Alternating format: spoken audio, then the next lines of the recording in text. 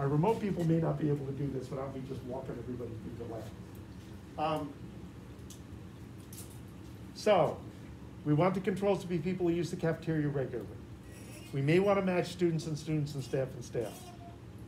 We need them to have been around the time that people got sick, right? We need them to have been potentially in the cafeteria around the time people got sick. Anything else? Janitors, cleaning staff? Well, I mean, we want staff, right? Staff is staff. You know, you don't want to pick something that's maybe going to miss something important. You don't want to pick just a certain aspect of staff if your 6 staff are kind of all over the map. You know, if your 6 staff all turned out to be teaching faculty, then you'd want your control staff to be teaching faculty. But here, the staff is kind of just everybody. So now we get to the next question.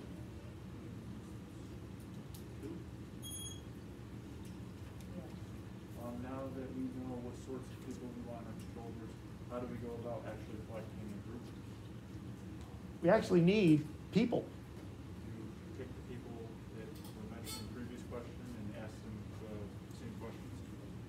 What people? We don't have people. We just have an idea of people, but we don't have an actual list of people. How do we get our list? We got our sick list, we got them. We just decided who we want as our controls. How do we get them? Survey questions, ask questions. How do we get the survey to them? Go to the cafeteria. Okay, that is one way to do it, right? If we want people to use the cafeteria, one way to do it is to go and sit in the cafeteria. And then when people come in, you can go, do you use this place regularly? They say no, you don't give them the survey. If they say yes, then you go, well, have you been here the last 2 weeks? And they go, yes, you give them the survey. That's not the only way to do this though, right? Maybe you don't want to sit in the cafeteria all day. Email them all? Yeah, this was the 60s, there wouldn't have been email, but there would have been records. You could have gone into the records and gotten a bunch of names also and gone from it that way. Especially if they have records of cafeteria usage, you could pick people out that way. But it turns out at some point you need to actually have physical people to be your controls to match with your cases. And there's a couple of different ways to do that. Now, question 3, since I had to turn the microphone off because it seems to have gone dead on me, I'm gonna stand up here and repeat stuff that people say. So Hannah, read question 3. And don't overthink it. In most cases, the list of potential control people is much larger than the list of cases. Why is that? Because you have a higher population of students in comparison to the population that is sick. Yeah, it's very unusual to get an outbreak that's better than 50% of your population. There's almost always more not sick people than sick people when you're looking to set up a study like this.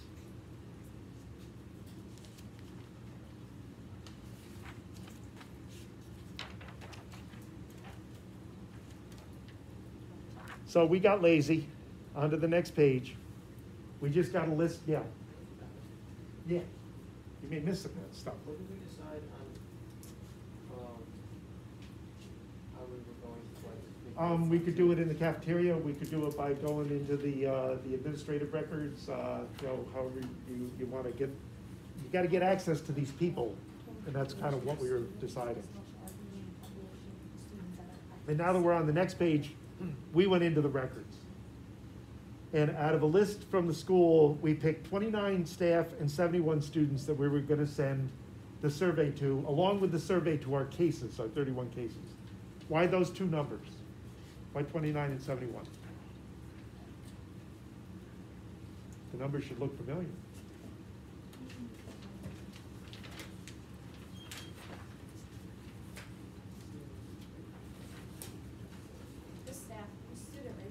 It matches the ratios of students to staff. It matches the percentage numbers. We don't need to match 1-to-1, but if we decide students and staff are important, we'll match proportion to proportion. And we got this survey that we were talking about. And we're going to ask, the stuff that you ask on a medical survey, age, gender, etc. One thing we want a very detailed medical history of illnesses. Why? Look at correlation between possibly being sick and getting this new disease. How so? Only a certain type of, if only people with X disease seem to have it, there would be a strong, it would exclude all other types. That's interesting. No one's ever suggested that before. That we may find that of our big school population, that the only people who are sick also have some other issue, which is possible. But as I said, nobody's ever brought it up before. Now, other conditions they have could be important in other ways too, right? Like dietary restrictions and stuff like that? Okay, Risk factor? risk factors. So say one of our cases has diverticulitis. Are they a case still? Or did we just come up with a better explanation for why they were in the infirmary that day? Yeah. So we want to be able to exclude our cases if we've got a better explanation than this mystery disease for what may have sent them into the infirmary. What if one of our potential controls has a really nasty ulcer and they're taking all sorts of drugs for their ulcer? They didn't get sick. Do we know they didn't get exposed though? They might have been protected by these drugs they were on. So there's a bunch of stuff we want to look at to decide who we maybe don't want on our list anymore. Also, did everybody who got sick go to the infirmary? Probably not. So we want to know what sort of issues they've had in the last 2 weeks, because there may be cases we don't know about, and we sure as heck don't want them in our controls. It turns out that doesn't wind up happening, but it's certainly something that was a possibility. On the survey, we go for a week. Did you eat at this meal? Okay, if you did, what did you eat? Here's the menu. Did you eat at this meal? If you did, what did you eat? Here's the list. And the first thing we're going to do is figure out what the risks are for each of the meals that was served. So get your little calculators out. Of the 52 people that had dinner on the 17th, 17 of them got sick. What's the attack rate for the dinner of the 17th?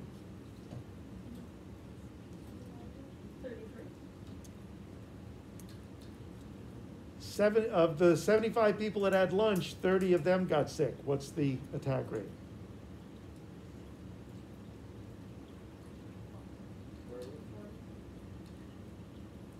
12 out of 51?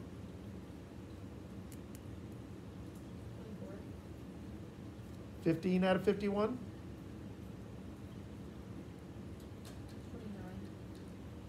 29. 18 out of 55?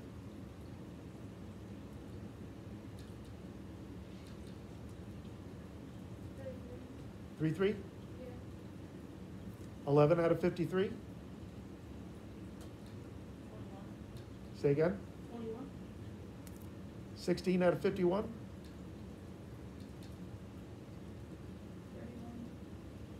20 out of 60 is not, I don't need a calculator for that. 13 out of 52? 25.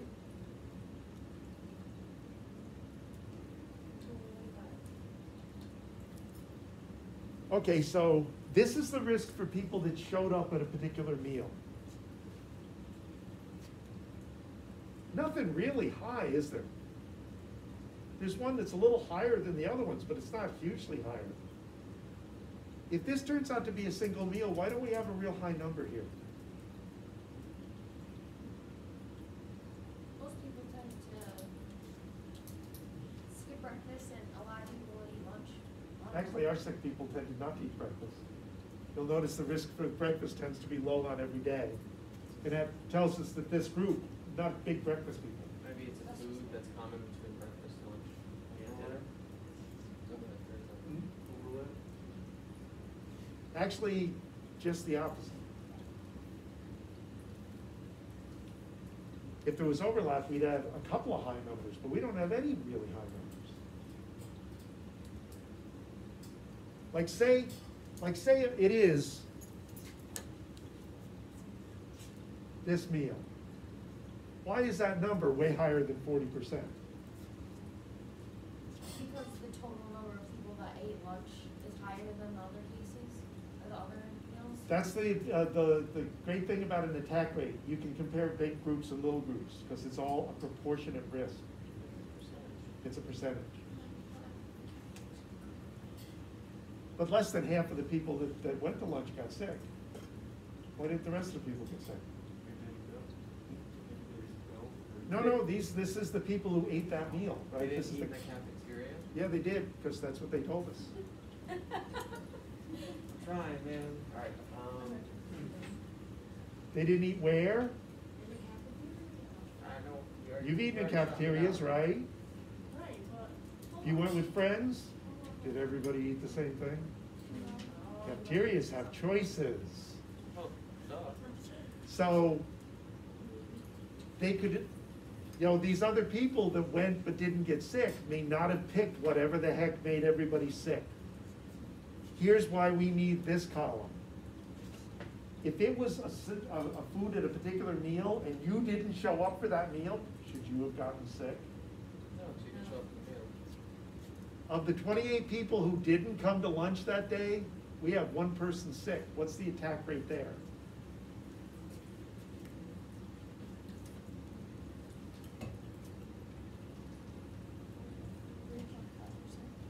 So we're rounding everything off, so 4. Now you're gonna fill the rest of the numbers out. You're not gonna get a jump anything like that. The risk for showing for that meal versus skipping the meal is 10 times higher. And you're not gonna get a jump like that for any of the other meals. So it's gonna look like this comes down to just lunch on the 17th. Which is our next question. Which meal or meal seems to be the source of the illness? Lunch on the 17th. And here's the thing everybody forgets to do. I told you I'd warn you. Once we've got a potential meal, we want to go back to the curve we set up and put our candidate meal on the curve. Here's the middle of the 17th.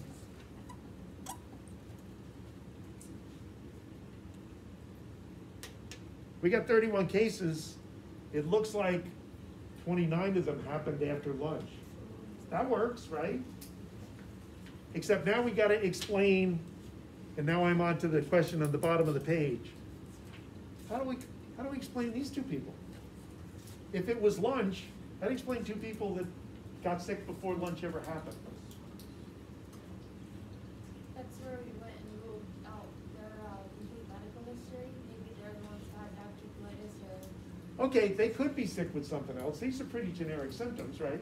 Or they could have had an ingredient that was made in for that lunch previously. Possibly, but it had to have been an ingredient that nobody else really wanted earlier, because we don't have particularly high attack rates for earlier meals. But it's possible, like, I don't know, say they had sliced tomatoes with the scrambled eggs for breakfast, and then they put the same sliced tomatoes in the sandwiches for lunch. Well, nobody's taking sliced tomatoes for scrambled eggs, except maybe 2 people. And then, but everybody's eating the sandwiches. It's not sliced tomatoes in the family, I'm just making that up. Right. But, yeah, it could be an earlier, but it would have to be an early ingredient that it wasn't really popular at another meal. Because if it was, we'd have a high attack rate for the other meal. Any other possibility? Who might have had access to the food?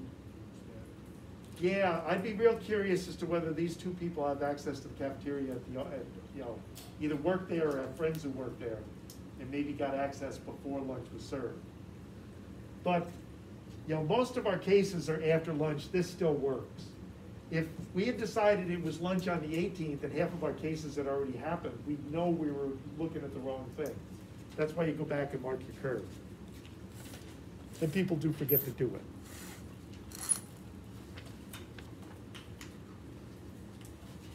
We now have another clue.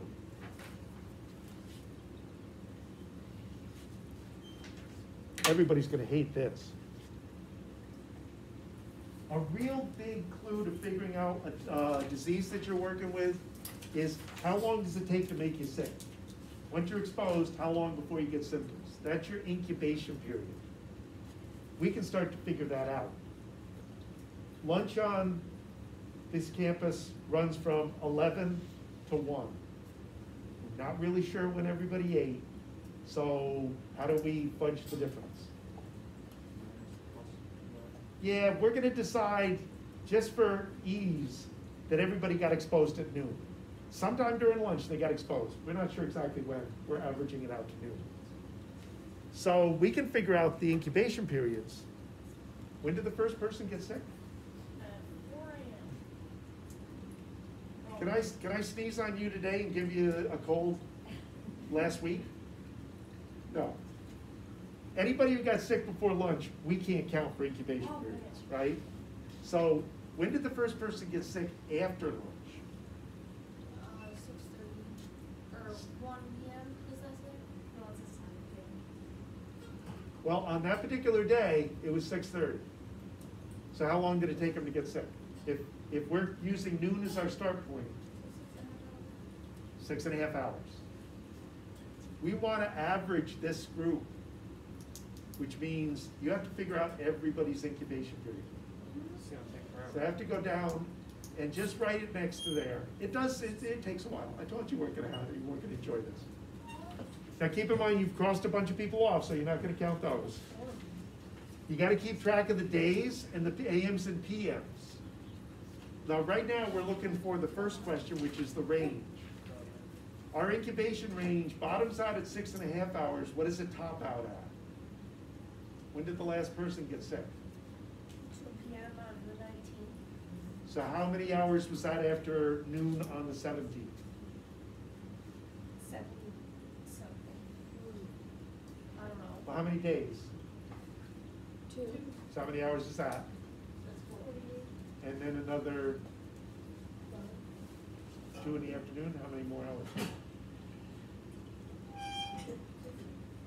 2, right? Right? So what's 48 and 2? Okay. So our range, and that's your next question, is from 6.5 hours to 50 hours.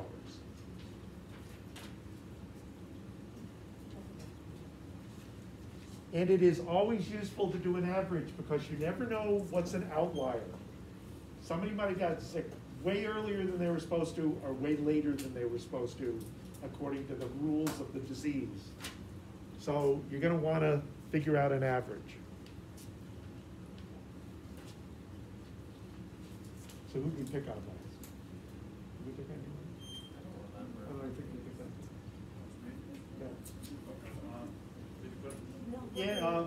Yeah, question 6. Some people expect the average to be right in the middle of the range. What factors would keep this from being true? Skewedness? Huh? Skewedness? I think she's confused. Which one? I don't know, it's nonsense. I thought we were doing the period average right now. No, we did the range to start with, Right. and the average you're gonna do on your own, because it's gonna take you forever to do. Remember how I complained because we have to count. You gotta figure everybody's incubation period. No, I said I complained. I But didn't- this is really important. You're gonna figure everybody's incubation period and divide by what?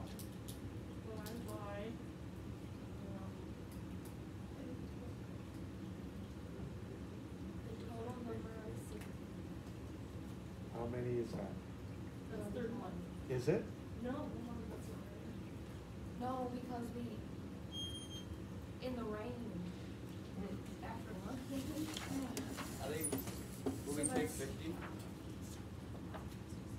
Did all 31 of our people get sick after lunch? No. No. Who did? So how many people? So there's Total minus 27. 29. So you're gonna add up all your incubation periods and divide by 29 to get the average. And round it off.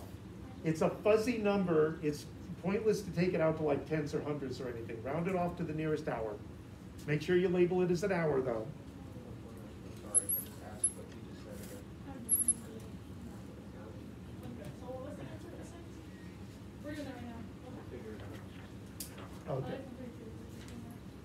So the question we have right now is 6.5, 50. There's a number right in the middle. Yeah. Why is that not the average? What would keep it from being the average? Student? Well, I'm The sorry. outliers that you Yeah, had, outliers cause students. Well, along with, The number of people, like if a lot of people on this side of the range, distribution, right? yeah, If a whole bunch of people got sick early, not very many people got sick late, that average is coming down. If a bunch of people got sick late, not too many people got sick early, that average is going up. So it's the distribution of cases in that range that's gonna move that average off of the midpoint.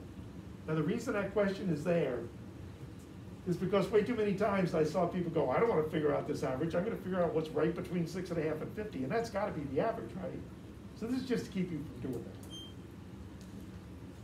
The same way, okay, if an exam ran from like 40 at your lowest grade and 100 was your highest grade, well, right in between is 70, but the average isn't necessarily 70. If a bunch of people do well, your average is gonna be higher than that. If a bunch of people do poorly, the average is gonna be lower than that. Same thing happens here.